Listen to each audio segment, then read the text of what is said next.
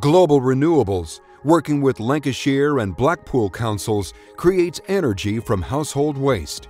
Every day, trucks bring 835 tons of waste to the facility. The waste is sorted and separated. The organic waste is used to make methane gas and generate electricity. Siemens automation is used extensively in this facility. Siemens drives power the machinery, and Siemens instrumentation keeps watch on the process. To make energy, the organic waste is mixed with warm rainwater in giant percolators. The water-soluble organics make an energy-rich solution. Siemens Citrans FM flow meters monitor the rainwater usage.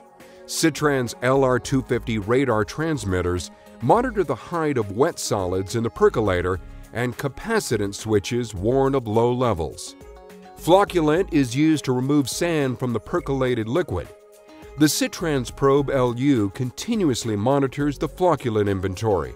Elsewhere in the refining process, Citrans P pressure sensors, Citrans T temperature sensors, Citrans LR250 level monitors, Citrans FM flow meters, and CPART PS2 valve positioners are hard at work. The energy-rich solution is fed to the anaerobic digesters.